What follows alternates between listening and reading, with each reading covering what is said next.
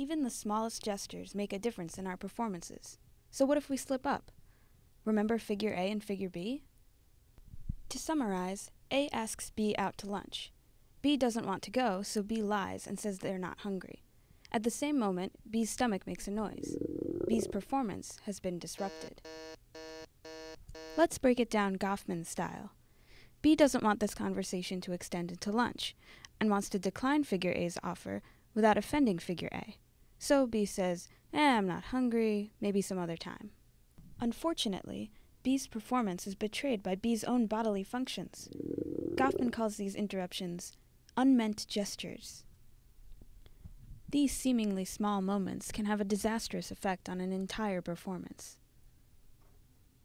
Now let's think about unmeant gestures in the context of Brendan's story. So the other night I was out with some friends and, I hadn't seen them for a while, but one of my friends just was constantly looking at her phone, like checking her status update or something.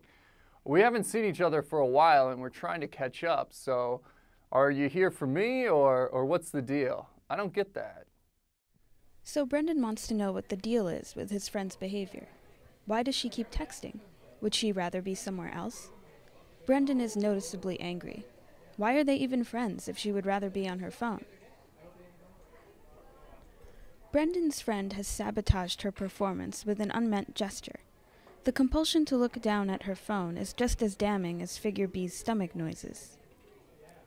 It doesn't really matter what Brendan's friend is doing on the phone.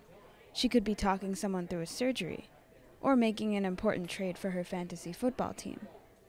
Unless she explains this to Brendan, all he sees is her lack of interest in what he's been up to lately. Goffman wrote that when we interpret someone's performance, we expect it to be unique and personal. This expectation goes double for friends. Brendan meets up with his friend. This is the given. The given signals that she wants to hang out with him. Her unmeant gesture is the given off, which in this case is contradictory to the given. You could argue that we don't know the friend's intentions.